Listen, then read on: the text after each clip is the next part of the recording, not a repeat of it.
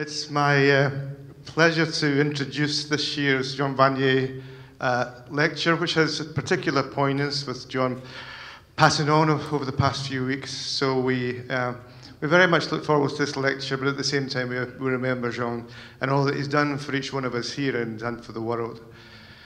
Talitha Cooreman, who is our lecturer this year, is a good friend of mine, which is nice in itself. Everybody needs friends. Actually, she's probably the only friend I have. She works at the University of Louvain in Belgium, but lives in France. So she crosses cultures. Last time I was at a conference, no, the time before, I was at a conference with Talitha. She drove from France to Switzerland, which is where the conference was, in an electric car, not realizing that the PowerPoints in Switzerland were different from in France. So it's like having a flat iPad. It's just pointless. So she spent 2 days of the conference searching for a point to plug her car into. So intellectually, you know how it is. But Talitha's doing some really interesting work just now. She wrote a paper not so long ago on asking the question, were Adam and Eve disabled? And it's a very interesting take on the doctrine of creation in relation to disability. And her area of interest, and our shared area of interest, is in dementia. And dementia and friendship is her main research project, I think, at this moment in time. And dementia, as all of you know, is a very important, very interesting, and deeply theological area. And so she's doing some very interesting, new, and fascinating work. So, Talitha, with no more from me, we're very, very grateful that you're here, and we look forward to hear what you have to say.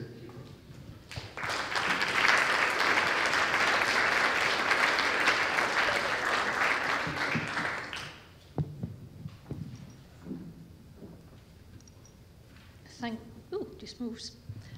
Thank you, John. And whoa, does the perspective change from this side of the room? I'm a bit impressed, I must say, because, well, the Summer Institute is something I've been talking about to people in France and in Belgium and in Europe so many times, and I was wanting to be here several times. I never made it, and I never ever thought I'd be here at this side of the stage and doing the Jean Vanier lecture at such a special time in history. Carmen yesterday told us that we were all located, and well, as John said, I'm located in France and Belgium. I'm a Roman Catholic, and I wrote a dissertation in French, which is inaccessible for some of you, and so I never ever thought I'd make it. My disbelief is enormous, and I am so grateful to be here, and I'm so grateful for Bill and John and Eric and Ben and all the others to give me the chance to talk to you today. Let me just put that a little bit higher. Okay. So yes, thanks for taking the risk of naming me, and thank you for calling this the Emerging Scholar Award and not the Young Scholar Award. It opens up a few possibilities for other PhD students. And I was asked by Bill Gaventa to not present my thesis research, my PhD research. That would have been easy. I can talk for hours with no notes about my PhD research. No, I was asked to talk to you about my current work in progress. John said it's about dementia, and I'm only 7 months into this research, so it's nothing finished yet, and I feel very, very uncomfortable of talking to you about it. It's a scope. It's another first ever public speech on my research, so please bear with me, and I'll be grateful for any comments, good or bad. No, forget that. I'll just take the good ones. And yeah, let's go. I've got the PowerPoint behind me, but I haven't got the thing. So shall somebody bring it to me, or shall I just say, look, here it's coming. No, thank you. We can applaud this young lady for bringing the, and it's the one, it says next to it. Towards the computer? Oh, here it is. Okay, good. So, here we go. Let me introduce you to Betty. Betty is a charming elderly lady I met a few months ago, and she has just this beautiful white curly hair and blue piercing eyes. She has 3 daughters and a bunch of grandchildren, but she's not exactly sure how many she has. She lives in a residential care facility in a protected living area. Last autumn, when she was still living at her home, she suddenly collapsed, undernourished and dehydrated. She was placed in residential care to make sure she got her daily portion of nutrients. And her eldest daughter comes to see her on a daily basis. And one couple of friends of her drops by nearly every week. Her other friends stopped seeing her when she entered the care facility. "Are you my friend?" she asks me on our very first meeting. And I am startled by that question. Isn't friendship a funny thing? Everybody knows what I'm talking about when I say the word friendship, and still we all articulate that concept in a very different way. Philosophers and sociologists and theologians and even psychologists do not really agree on what friendship exactly means. So I'm certainly not going to try to define it. I'll just say that it is nice to have friends, right? There was a 12th century Cistercian abbot who said, "Life has little charm without friends," and I think a lot of people would agree on that. And I'm not taking much risk if I say that it is important for people to have friends and to be with them if we want to thrive and to flourish. Still, when living with cognitive impairment, it is not always easy to find friends. The American Psychiatric Association stated that intellectual disability impacts the person's ability to make and retain friendships. But Hans Reinders, he should come up here. Oh no, sorry, I forgot to show this one. It's not Hans Reinders.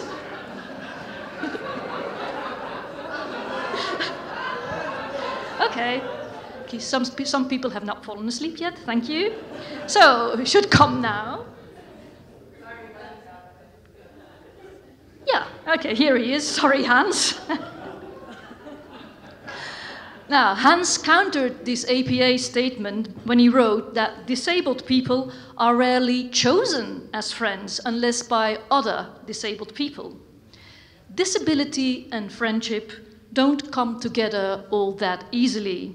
And this explains most certainly why there is so much research going on disability and friendship. Fostering friendships beyond the barriers of disability prejudice was the key issue of my thesis research.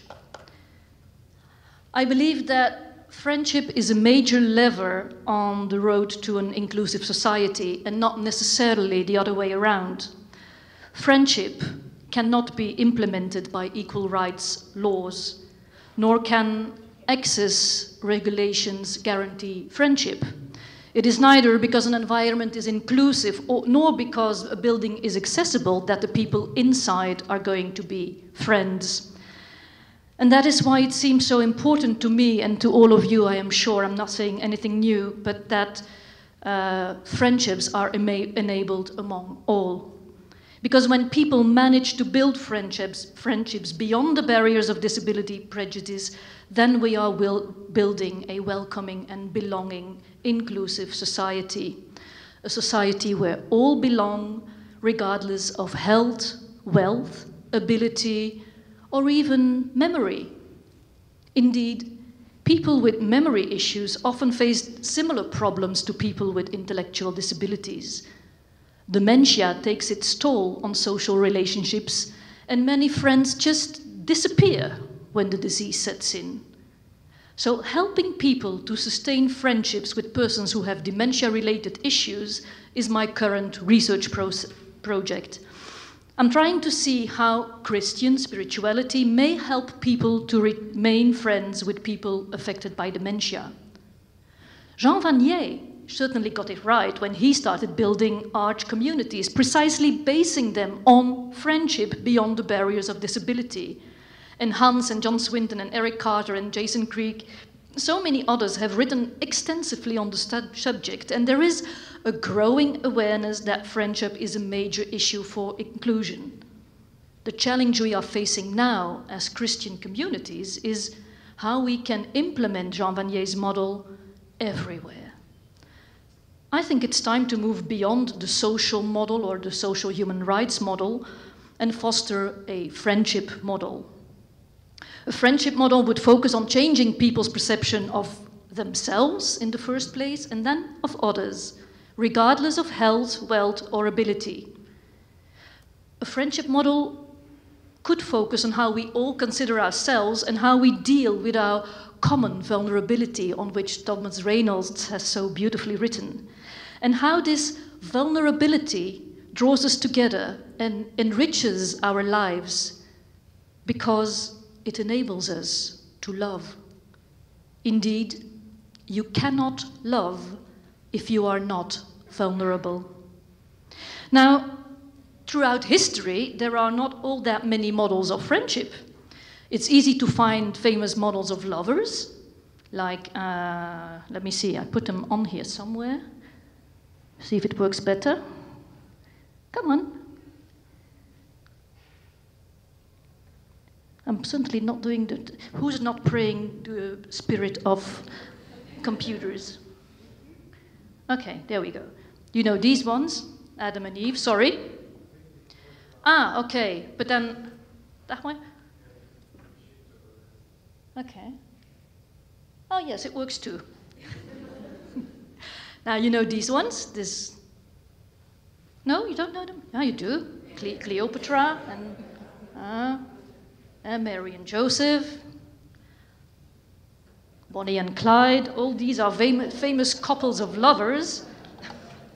But I found it more difficult to find famous friendships. Do you know these two? Ah. You know who these are? Yeah, good. Some of our New Zealand friends are happy to see Edmund Hillary and Tenzing Norgay, who climbed the Everest. Somebody died on the Everest yesterday. This one I found very difficult.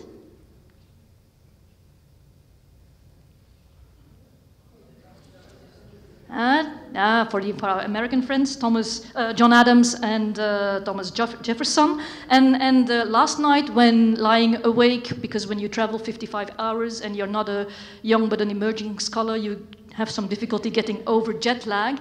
So when I was lying awake, I thought, but it was too late for the PowerPoint, of Don Shirley and Tony Vallelonga from the movie Green Book. Yeah? Okay. So there are some famous models, but there are not all that many. Not in history anyhow, but look at these.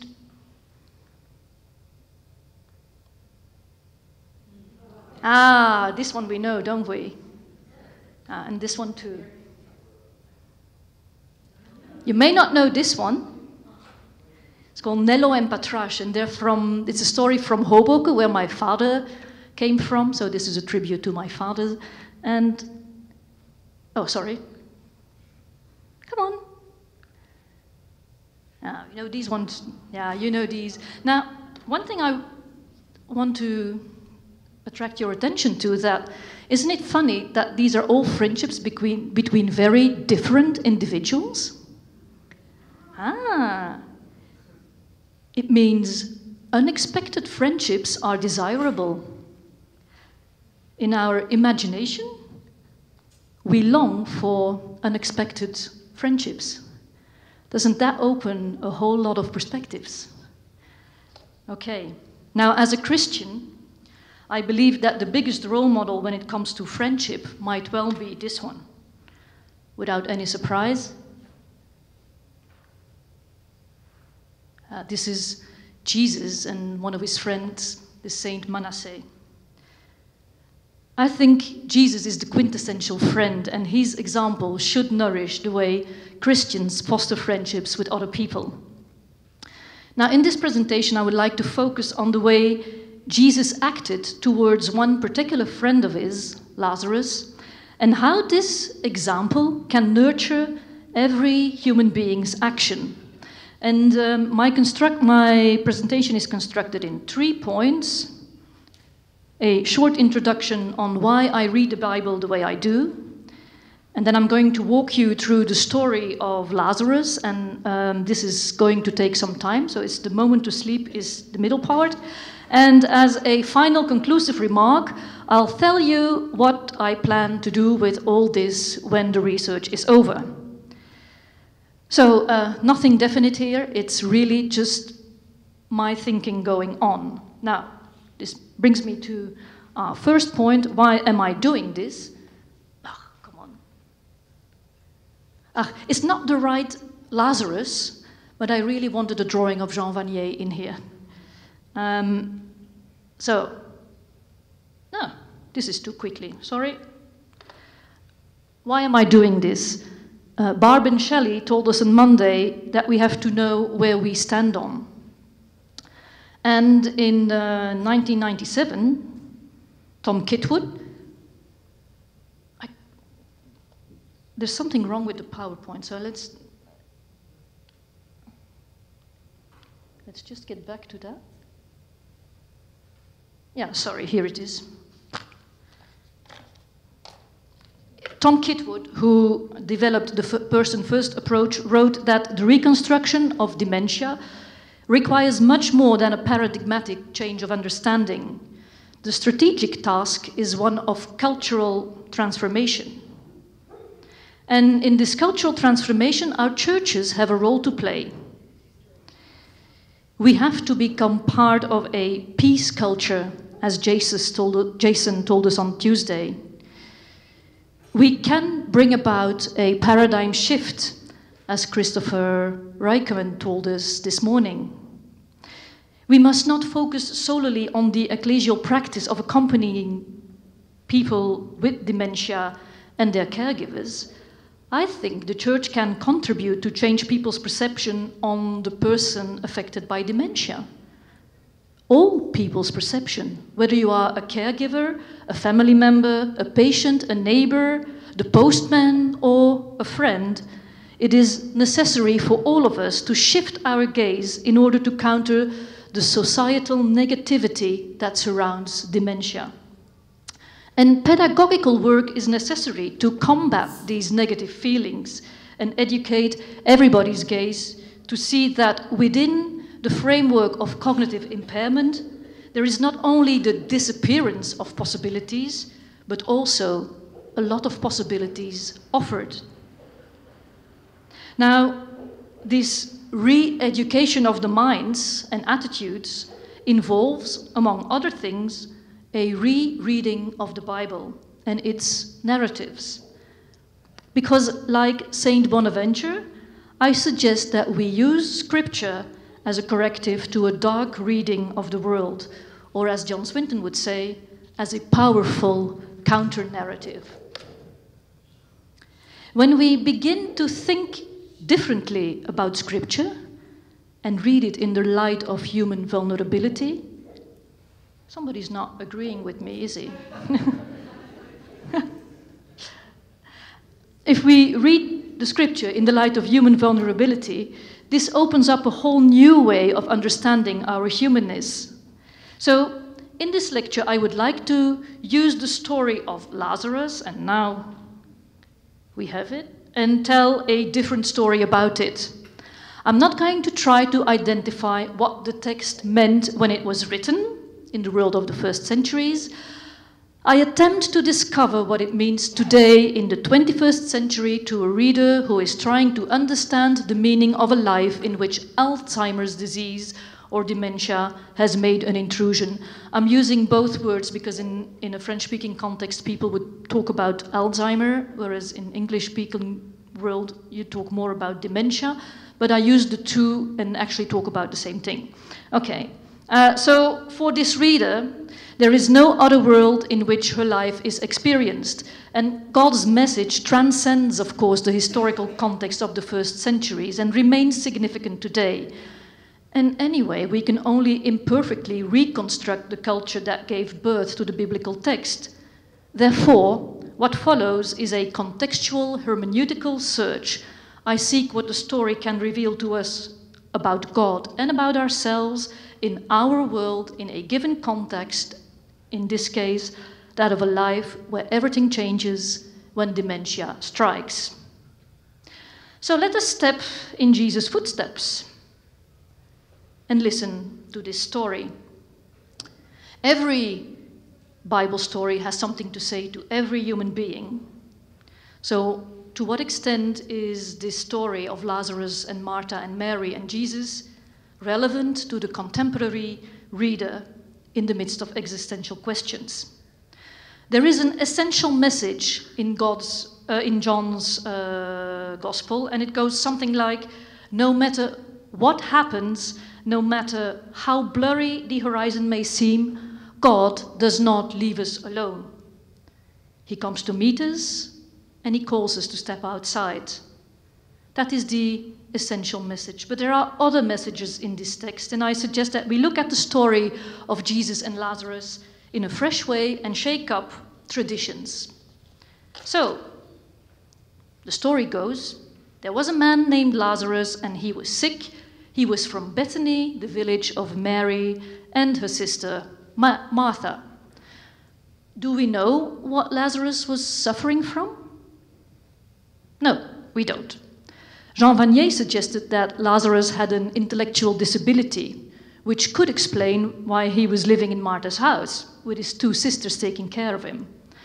The hypothesis has not really been challenged, and it is making its way into the thinking of disability theologians.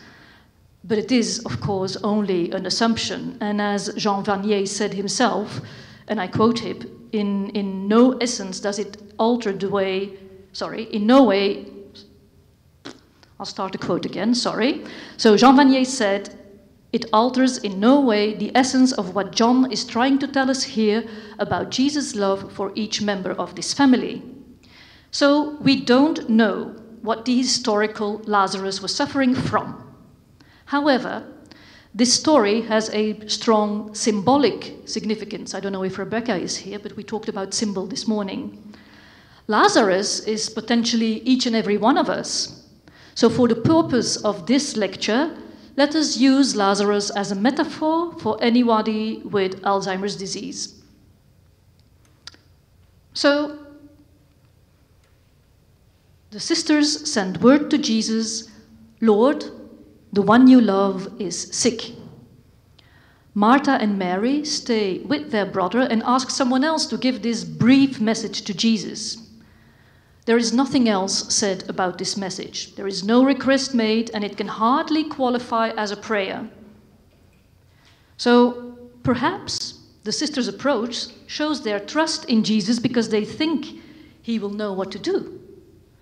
Anyway, they send this message because they're sure about one thing. Jesus cares about what happens to people in general, and his friends in particular. Perhaps they do not try to ask for more, for fear of bothering the teacher, like Jairus, the leader of the synagogue in Mark 5, to whom Amy Julia referred to on Tuesday. In any case, this simple one-sentence message sent to Jesus shows a very human and a very understandable attitude. When things really go wrong, we turn to God.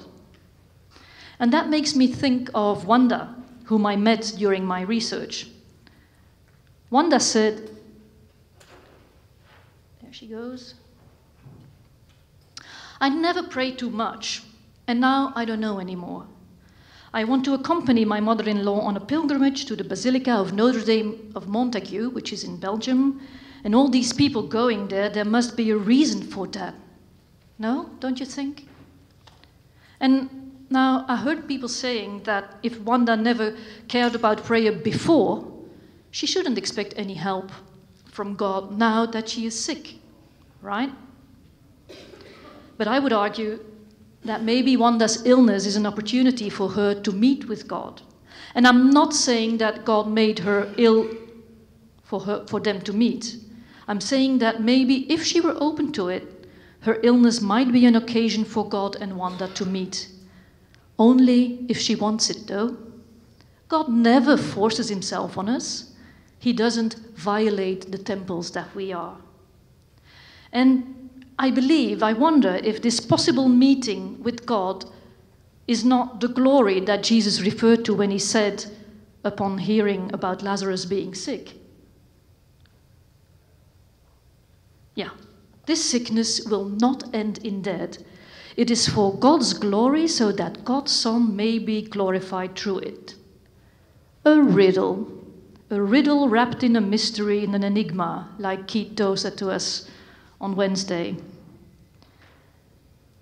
What does it mean? I mean, in John's Gospel, Jesus often talks in riddles. It is, I think, John the Evangelist, not John Swinton, of course. It is who also talks in riddles, but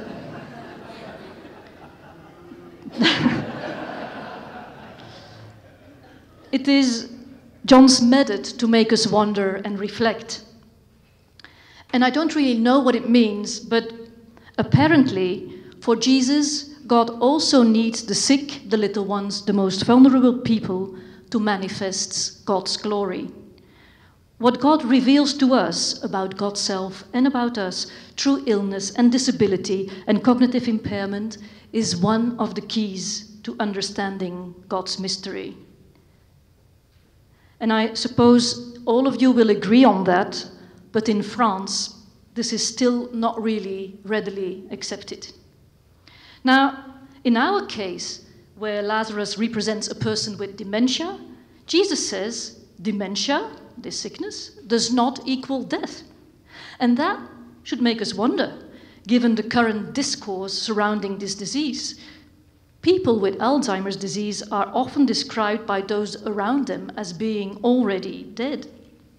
And the French gerontopsychiatrist and philosopher Véronique Lefebvre wrote that in societal representation, dementia is the end of being, a white death, a death of the mind before that of the body.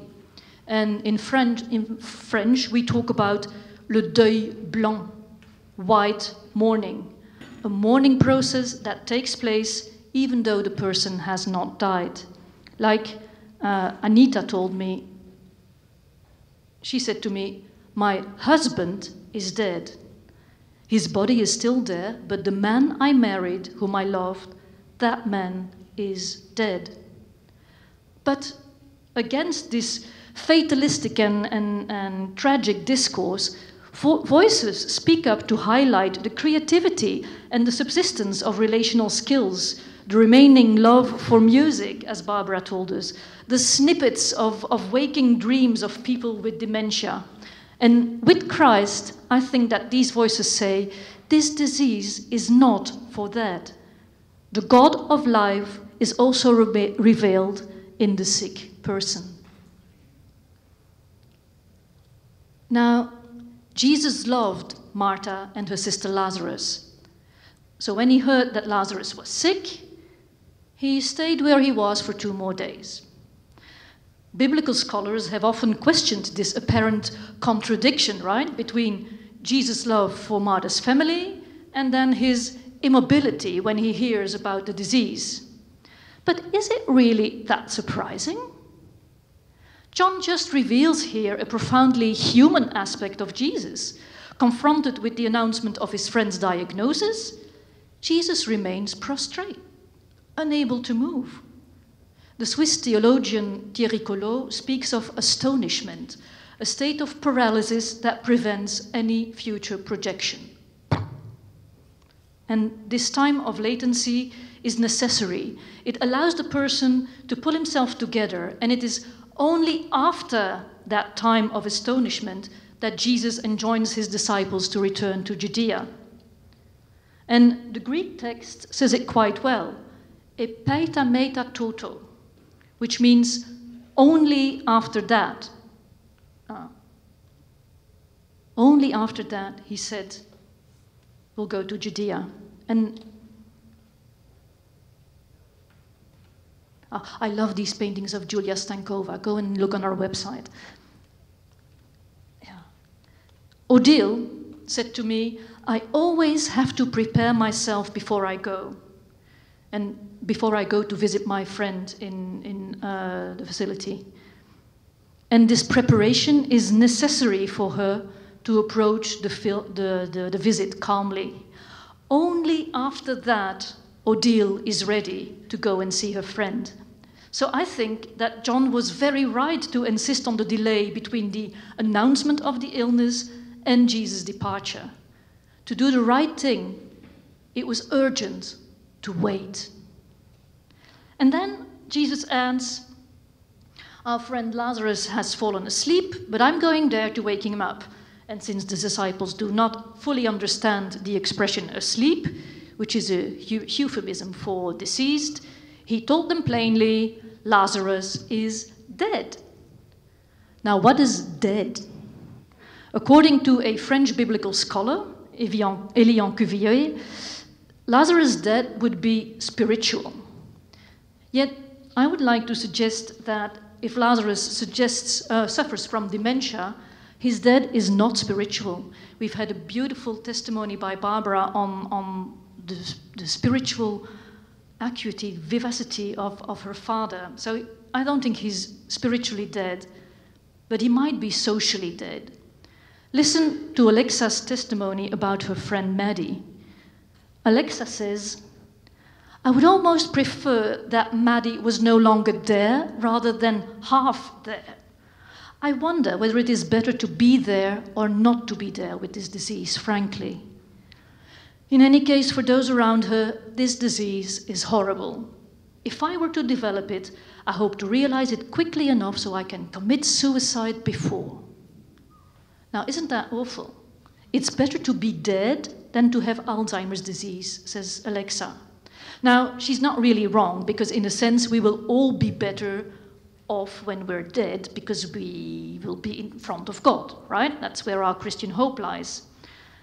But still, it is a non-argument to say that a patient would be better off dead. Still, by preventing them from living fully, patients are condemned to a social death. And this social death is the result of what Tom Kitwood and Stephen Sabat, but also John, call malignant positioning. It is a deadly attitude where persons with Alzheimer's disease are no longer socially considered, their lives no longer valued, their opinions no longer taken into account. Yes, for some, the person with Alzheimer's disease is dead. Lazarus is dead. But that is not the end of the story. So they go, and when Jesus at last arrives in Bethany, he meets with Martha and Mary. I'm not going to go through all the passage because we'll be here still tomorrow. But Martha and Mary both regret he's not coming earlier. If only you had been here, if only. Don't we hear that very often when people get really sick? If only I hadn't smoked so much, if only I had moved more, if only, maybe I wouldn't. And Jesus doesn't even try to argue. Isn't that funny? He doesn't answer. He just tries to anchor Martha's vision in the present. He says, I am the resurrection and the life.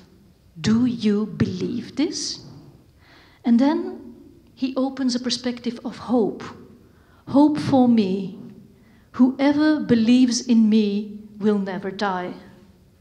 By redirecting her gaze, Jesus invites Martha to embrace life in abundance today, and invites her to rejoice in the peace that Christ brings even in the face of suffering and death. Salvation is happening today, is what Jesus is saying. Do you believe this, even in the face of dementia? Still, the trust and the faith that Jesus testifies to does not put him above the fray. Verses 33 and 35 show us how deeply touched Jesus is by what is happening. His reaction, though, is very different from the other protagonists, who loudly weep. I have here lament, but it's the same word. Weep in Greek is klaio, and it's loud vociferating to voice the compassion with the sisters, right? Now, the verbs used by John to describe Jesus' attitude are embrimaomai and, where's the other one? Parasso. And it's funny because embrimaomai is actually the snorting of an angry horse, the snorting of an angry horse, and I think Melissa Connor could tell us what that sounds like. And parasso is being confused, being disconcerted. And I think that often the fact that Jesus seems to disapprove the noisemakers is not sufficiently pointed out. I readily associate these noisemakers to those who claim that dementia is a disaster. It is the end of the world. It is the end of your life.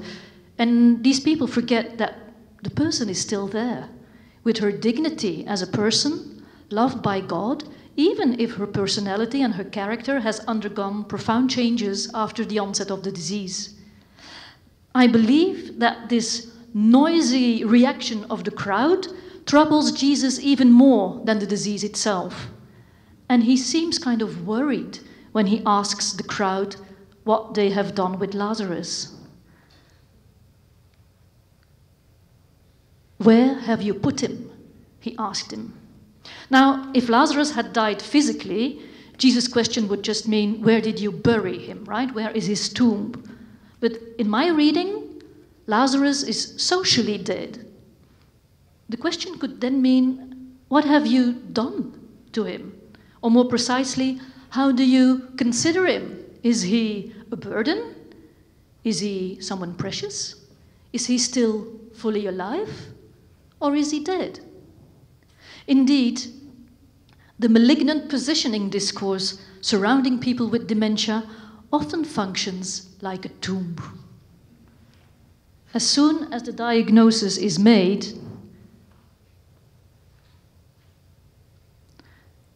the patient is labeled lost. Attitudes towards himself, his own attitude, but also that of the people around him, often changes. Any atypical behavior becomes a possible indicator of an aspect of the disease. The person finds himself in a straitjacket, and all his actions are interpreted through the prism of dementia. And there is another interpretation of Jesus' question. Maybe Jesus asks the crowd, where did you place him? In which residential care facility? And I don't think there's any blame in the question. It is motivated only by Jesus' concern for Lazarus. Let's face it, when a person in the advanced stages of dementia remains at home, she often gets lost, forgets to eat, like Betty, or puts other people around her at risk. And that is what happened to Marguerite. Her children had to make the decision to place her because she had accidentally set fire to her apartment. So most physicians just comply with the profession's protocol, right? Ensuring the safety of the patients and the family. It is for the safety of the patients that protected units are closed units. And I don't think anyone places his family member with a cheerful heart in a protected living unit. If you've been there, you know what I'm talking about. Last year, the French National Council for Ethics asked, I think, an essential question, though. They said, can we force elderly people to live in places where they do not wish to be, and on top of that, for which they have to pay a lot of money? They left it up to us to answer the question, but I think it's the right question to ask. You see, far from his own family and friends, Lazarus and any person with dementia like Betty may be safe, but more often than not, the situation is experienced as unsatisfactory, as a matter of having no other choice. Now, obviously, I would not imply that these facilities are tombs, far from it. These are primarily places where staff strives to allow residents to live. But let's face it, there is no denying the disruption that institutionalization represents for the sick person. Véronique Lefebvre writes, for the Alzheimer patient, leaving home means dying slowly, surely sliding towards death. Placement is frequently accompanied by tears. So it is no wonder that at the sight of the tomb, Jesus weeps. These are not the noisy laments of the Jews and the bystanders. The verb dacruo means to shed silent tears, real tears, tears of deep sadness. And it is not because Lazarus is sick. It is because he has been put in a tomb, in a straitjacket, far from his community, far from our consideration. And the Jews in the account, they see in these tears a proof of Jesus' love for Lazarus. And they're right on target. Jesus is moved to the core when he sees what happens to people with cognitive impairment. But this love for the sick person raises in some other people the unavoidable question, if he loves him so much, why doesn't he heal him? We've talked a lot about healing with David, Sarah, and Bethany yesterday. Some of them said, could not he who opened the eyes of the blind man have kept this man from dying? Why does Jesus not heal everyone? Why does not God prevent evil? And as Andy said on Tuesday, if he loves me, why does he put me in this situation? But the questions of the theodicy remain unanswered by Jesus. He just like in the face of the noisy lamentations, expresses again his disapproval with the sound of an angry horse. And then he says, take away the stone. Jesus asks the bystanders to open the tomb. Isn't it interesting to see how Jesus associates the crowd with the event? Yesterday, Bethany McKinley Fox already talked about the crowd in the Bartimaeus story. So here it is again, the crowd. Martha warns Jesus, and I love some of the English translations that say, he stinks already. This mention of the stench, of course, must underline the reality of Lazarus' death. That is in John's context, but what does it mean to us in the case of Alzheimer's disease? Smells are very evocative, very suggestive, and when I get to a protected living unit, I'm very often confronted by this faint, sweetish smell that sort of floats there, and that is really unpleasant to me. I do understand that it's there to hide the more pungent odors of excrements and urine and sweat, but still, it is always very confronting to me. And when I talk to people about these smells, somebody said to me, I don't want to go into these units because everything there smells of death. That's interesting, no? But Jesus, once again, he just ignores Martha's remark, and he repeats to her that if she believes, she will see the glory of God. Martha's faith is put to the test here. But Jesus' word is uncompromising. If you want things to change, you have to start to believe that change is possible. Can we take away the stone of prejudice?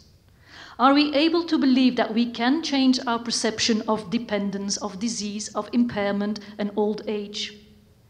Do we have faith in the human being and her ability to adapt? Do we have faith in God, who is with us in this undertaking? The account does not say how Mary responds to Jesus' remark. The Gospel just says, they took away the stone. And then Jesus looked up and said, Father, I thank you that you have heard me. So the crowd of passers-by, they get in motion and they remove the stone of prejudice. And perhaps Jesus' true triumph is precisely in the obedience of the crowd to his word. But Jesus immediately directs attention to the one who sent him, his Father, who is the source of his word and his action. Now, I find it surprising in this prayer that Jesus says that he has already been heard, while the miracle of Lazarus' recovery has not yet taken place. Wouldn't that be because Jesus' true request to his Father is that the crowd open the tomb and free Lazarus from the shackles and allow the sick man to return to the consideration of the community? And never forget that Christ commands us to remove the stones and open the tombs ourselves. It is our task, much like he asks elsewhere that we feed the hungry crowds ourselves. And then, we're getting towards the end, stay with me.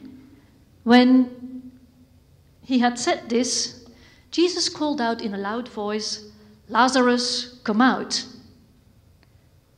So, after praying, Jesus does not enter the tomb, which in my reading symbolizes the straitjacket of prejudice, right? It is important to note that he doesn't get in. He doesn't try to fit into the straitjacket, and he doesn't impose himself on Lazarus. He lets Lazarus decide if he wants to get out. He gives him the choice. You want to come? You want to stay? It's up to you. We shouldn't always decide for other people, not even if they have dementia. What is decisive here is whether we trust in Christ when experiencing illness, whether we dare to believe that Jesus comes to us in this experience and calls us out of the tomb. Christ is acting and moving towards us, but the patient is not a passive receiver. He is called not to indulge himself in this situation as a sick person. Don't forget, Lazarus is in a safe place. Coming out of the tomb, breaking through the conventional barriers of dementia prejudice, means taking a great risk. It means being exposed to critique, having to fight against prejudice, and some people may just not feel up to all this. But whenever someone with dementia does want to make a statement and won't be pushed aside, then the person will need friends to help him. And here we are. That is the role of the friend, to make possible an exit and to allow the connection with the outside world. Odile said, every time I go and see Maggie, I tell her about what I do on Sundays, and I talk about her about the morning service, and I allow her to connect with the outside world. She says it's important to maintain the connection. And to allow this connection, Jesus does not spare himself. He screams, according to the Greek text. And as with the snorting of an angry house, we are very, very far from this consensual image of a gentle and humble Jesus. It takes some certain inner strength, right, to counter these stereotypes. And what is also important to note is that this powerful intervention of Jesus is necessary for Lazarus to come out. It wasn't enough for the crowds to remove the barriers. It was only when his friend called out to him that Lazarus could turn outwards. There it is again, the role of the healthy friend to allow the sick friend to connect to the outside world. And Fred said to us, his wife, Iris, went to concerts with friends, and sometimes with me and sometimes not, and sometimes they would just walk with her, and she would just love it. Yeah, she was just thought it was really nice. Yeah, Marie-Jo said the same thing. It's nice for these people to be taken out, and sometimes they'll smile to us, sometimes they will just say thank you, but taking them outside is an important task of the friend. Now, when Jesus Christ pierces the tomb, it says, oh, no, it doesn't say that in the text. Okay, that's what it said. So the dead man came out. The Greek text says, tetnaikos, to designate the one who comes out of the tomb. So it is the dead man, socially dead, who comes out of the tomb. And that means that Lazarus does not just wobble out and fresh and dashing, unencumbered by everything that preoccupied him. Not at all. He who comes out of the tomb is not autonomous and independent. And I think the headcloth is there to remind us that Lazarus remains ill, because Jesus is not a miracle cure for dementia. Lazarus remains trapped by the prejudice of society, and he'll be unable to get on by his own. He will, for the rest of his life, be dependent on those who care for him. Now, caring for others and receiving care from others is a crucial aspect of human thriving, of human flourishing. But very often it is perceived as degrading. And John Swinton, here he comes, writes that to be in a position where one can only be the recipient of care is not degrading, it is in fact a holy place. To receive care is a deep reflection of divine love for dependent human beings. I couldn't have said it. John did. Thank you, John. Now, the relationship of dependence of humans to the Creator provides a key to positive interpretation of dependence. And dependency then becomes what brings us closer to God.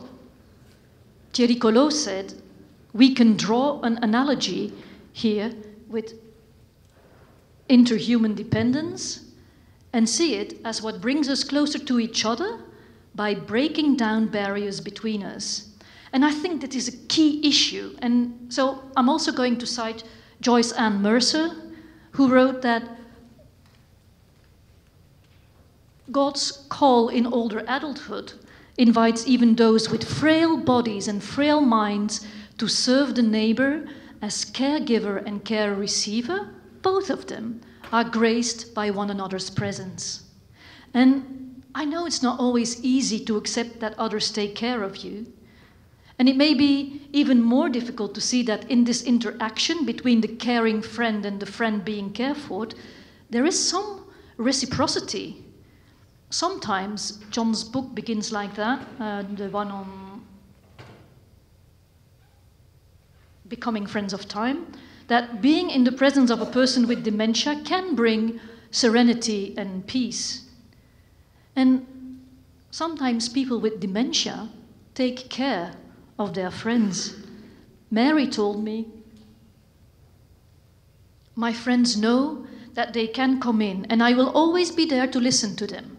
She's in a locked unit, so she's always there. I need them, but they know I am here when they need me. And she looks at me and she says, isn't that the reciprocity of friendship? So the same goes for the following testimony of my encounter with Betty.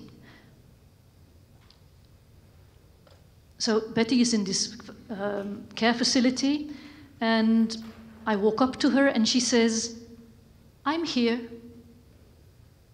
And she looks me straight into the eyes and I say, yes, you are here and you are charming.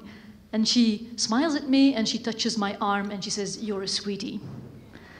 And she says this, and she puts her forehead against mine. And so we stay like that for a little while. And suddenly she says, one day you must take care of them. And she looks across the table to the other residents. And I was so surprised by her concern for these other people. And I say, yeah, and one day I will have to learn that I will be taken care of. And she says, yeah, just like me. And, you know, Betty knows it. She has to accept that people take care of her, she who has so long taken care of others. But not all of her friends have accepted this, and stopped coming to see her when she moved into the Alzheimer unit. And I think it's to these one-time friends that Jesus is saying, unwrap her and let her go. Let go of your negative attitudes and your negative gaze. It's not just about the physical challenge about getting Betty out of her care unit. It's about her being free of our negative gaze. It is a matter of the heart, really. Because if their friends, Betty and Lazarus, are socially dead, their social resurrection cannot take place if the whole community does not participate committedly. So that is why Jesus calls once again upon the Jews and the passers-by and says, unwrap him and let him go. I understand, get rid of your prejudice and see the possibilities of a life with dementia. This call to the community invites everybody to understand that the liberation from the shackles of malignant positioning is a community project. There is a holy task for all of us to do justice to the inner world of these modern, voiceless persons, to make them feel belong. Christopher Rijkewer spoke about the liberation spirit this morning. I think these people need to be liberated from prejudice. I don't think liberation theology is something old-fashioned from the 70s. I think it's the heart of the gospel. And voices are raised in our society to cry this out with Jesus. Untie the sick, let them go. There is doctors, there is researchers and theologians and community leaders like yourselves and patients and family members. Each in their own way, they fulfill the prophetic role of making sure that the works of God are displayed in every human being, regardless of their health condition. They are the prophets for our time because they make the voice of Christ resonate in our contemporary societies. And so I get to my conclusive remarks. I didn't have a timekeeper. I haven't got any idea what time it is. You're okay. I'm okay? Okay. So just to resume, the account of Lazarus shows us Christ who is victorious over death, all forms of death, even social death. Now, church tradition often sees here a figure of the resurrection of Christ. Every gospel account must be read in the light of Jesus' resurrection. However, I think that John goes through great pain to differentiate this story from the story of the resurrected Lord. In Jesus' tomb, the bandages and the shroud remained on the ground. Lazarus came out with his head in his hands and his body tied. Lazarus is silent. The risen Lord speaks. Jesus asks the Jew to untie Lazarus, but the risen Lord commands Mary not to touch him. So I think that he who comes out of the tomb in Bethany is a dead man, as the gospel says, whereas the risen Christ is forever the living one. Now, in my research, I'm trying to work on a series of biblical accounts that I would like to present to students in the medical profession in a Christian setting, and who will inevitably have to deal with patients with dementia-related problems. And spiritual care in the French-speaking context is really something that we're looking into, and everybody's talking about it, but I've looked into the programs of our medical students, and there's not really much interest for they say that they have to be interested in the spiritual world of their patients, but nobody really cares about the way they nourish their spirituality. So that is one of the things I'd like to do. I'd like to give it back to religious communities, universally designed, so that we can talk about these questions with people with and without dementia, with people with and without disabilities and even intellectual disabilities. So I'd like to make something for everybody. And yeah, I'll forget. If you want to hear about Meister Eckhart, come and see me. So, as I said, this is just a few bricks of an ongoing research. There is nothing written in marble here. It is all open for discussion. So if you have something to say, let's discuss it.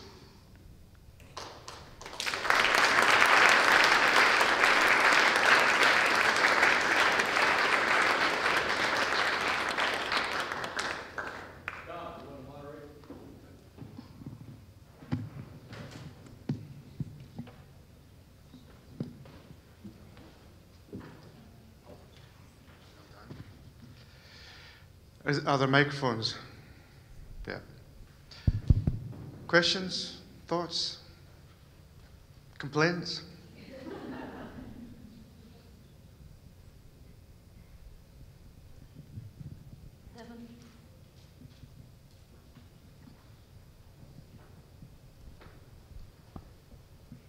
Thank you so much for this. So it reminds me that in America right now, we're having a debate about assisted suicide. And much of what you said resonates a lot with me when I think about the reasons that people say they want assisted suicide, and the ways in which they talk about a future self they would never want to live with. And I don't actually know what the legislation around that is in France, but I wonder if what you would say to folks who advocate for assisted suicide on the grounds that people should have the right not to live in states they would deem undesirable, and how we as religious folks might speak into that in a unique way. Yeah, it is a big question, and assisted suicide is not allowed in France. We have what we call la sédation prolongée. It means long sedation, so people are put to sleep. In Belgium, it is allowed to ask for euthanasia for assisted suicide. When people ask for it, in general, they say that when they get to that stage, they want to be put to sleep. That is a euphemism. And the problem in Belgium is, or it's not a, yeah, well, it's a problem, it's a legal problem, is that when the people get to the stage where they are not able to argue anymore, most of them don't ask to be put asleep, which should make us think, right? So usually the family say, well, she said that when she got there, she wanted to die. But when you ask the patient, do you want to die? The patient will say, no. So this should make us reflect. And then, well, as a Catholic, of course, the Catholic Church said in 2008 that the dignity of a human being is assured from the moment of conception until the moment of its natural death. And so the Catholic Church would absolutely not agree to euthanasia. And then the thing is, and this is a social issue, why are we so afraid of losing our memories? Why are we so afraid of losing our identity, or we feel that we lose our identity? I talked to young students about this, and one said, well, my grandmother, she really didn't know anything anymore at the very end, but she was at our home, my grandfather was taking care of her, she was very well surrounded, she looked happy, and she said, actually it doesn't frighten me that if I were to become like her, it doesn't frighten me that much. So maybe as people who have faith, we should try to get away some of that fear. I haven't got any precise and concrete answers or suggestions to make, but I'm welcome if any of you have to hear them. But I think, yeah. Yep. Dr. Cooreman, thank you so much. That was really great. Thank you, Jason. Thank you. And you probably know this, but the Gospel of John was Jean Vanier's favorite gospel. I know. And I think your hermeneutic is perfectly matched with his, so thank you for that. My question is if you want to discuss any more what you understand as this friendship model of disability. Do we need another model? I'm not going to discuss it, Jason, because I think we don't need another model.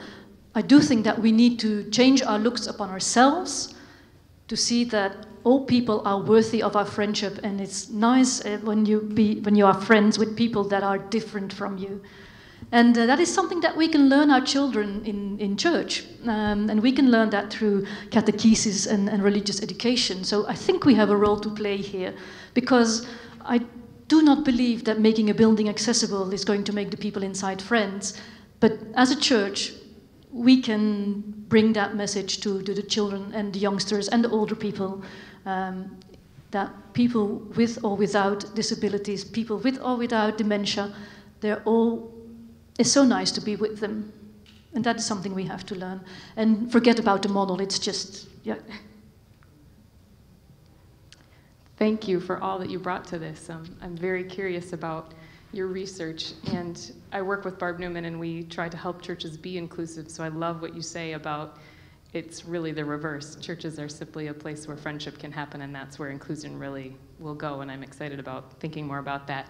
I actually have a question, though, about individuals with dementia who may not have had faith previously. Mm. Have you witnessed, do you have insights on persons with dementia and any more openness or hardness of their own thinking and their own value? Have you seen individuals come to faith and learn of salvation and know the Lord Jesus in their experiences with dementia? Okay, I wish I could say yes to that. I cannot, but that may just be because I lack experience, and I think John would have something to say on that, maybe. You don't. But it is one of my questions. It's in my research project. Like, do people who did not have faith before can come to it? I haven't got an answer to it, but it's on my question list. Mike, yeah. Thank you so much for your inclusive approach in that presentation. My question is, are there different experiences that people with dementia have in different settings? For example, in hospital settings, home care settings, or general community settings? And if there are different experiences, how do you bring these experiences together to articulate that inclusive approach that you have just presented? Thank you. Yeah, thank you for that question, and that is actually a very difficult question. I think that sometimes, in an inclusive, welcoming society, we'd all be together, dementia or not, and everybody would be happy, right? That is our celestial Jerusalem, our heavenly Jerusalem, and we're not there yet. So in the present world where we are living, we have all these options of hospitals and residential care units, and people living with dementia at home, and some people being very happy to be at home, some are mistreated. So I don't think there's a perfect solution or a perfect situation right now. I'm mainly focusing on people in residential care units, because I find that very hard. I visited a lot of them, and I cannot say that I have seen very happy situations, and I think that is because we try to lock these people out of our society, and maybe we should not try to get them back into society, because that is very difficult because of all the medical issues and because of all the safety problems, but maybe we can get society in the residential care unit. And so the inclusion works both ways. I think we should open more these residential care units and allow people from the community to get in, which is not always easy because it's very often closed at the times when people are free to get into it. So there is still some work to do. I'm not going into people being at home, not yet, so I can't really answer to that, but I think that as religious communities, we should be aware that there are people living at home and being isolated and see how we can bring them back into the community. Never forget them. Thank you. Got the balance wrong. I really appreciate your work. So my grandmother died of Alzheimer's back in Easter of '09, and I noticed throughout your presentation that you said that Lazarus is socially dead. Would you also make that claim of all people with dementia? Because I know from my experience with my grandmother that she was not socially dead. She did not have all of her memories, but when people were around, she was very much alive. Yeah, when I talk about socially dead, I think the people are not socially dead. I think that a lot of the people around them consider them dead. So that is a very different perspective. And no, the person with Alzheimer is not dead to her or his social environment and is not spiritually dead and is very much alive. That is all that I'm trying to say. When I talk about social dead, it's the malignant positioning that puts them in this position of... Yeah, you want to reply? Oh, no, sorry, okay. So no, the person is not socially dead and remains open to stimulus for a very, very long time. Is sometimes at the very, very end. I don't know how you call that, when they get into fetal position. And then sometimes communication gets very difficult. But even then, most of these people stay aware of what happens around them. So no, they are not socially dead. They're considered socially dead. Okay, thank you for, but good thing you say it, so I must precise that. Thank you, yeah. Time for one more question. Okay. So thank you, Talitha. Bringing in Lazarus has just brought a new dimension. My own mom died from Alzheimer's, complications with Alzheimer's a number of years ago. And it's really more of a comment and a sharing, kind of affirming the awareness you talk about. I lived in California, my mother was in Massachusetts, so I would see her once a year and would sort of just try to pour myself into her when I would see her. And I remember one time, and this is when she really wasn't talking. My family, my immediate family that lived in the area, saw her as unresponsive and unaware. And she said, "Hello, baby doll," which was her name for me. And my dad was in the same nursing home, paralyzed on the left side from a stroke, and one day she walked by his room and said, "My husband's in that room." I mean, he called me crying. So how much she knew, but a lot more than we thought. Thanks. Thank you. Yeah. Coming out of the fog. You called it coming out of the fog, and Stephen Sabat calls it the untangled veil. And I think the coming out of the fog are moments of grace that we have to cherish. Sometimes they're not there, right? And even then, we do not know what's happening inside. So we must be very, very careful and very, very respectful for people with dementia. Thank you for sharing that. Yeah.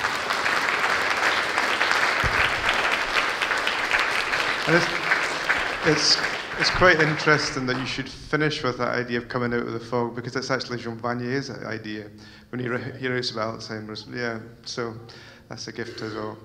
Talitha, thank you very much indeed. It's a wonderful presentation, gentle, sensitive, informative. What more could we ask for? So thank you very much.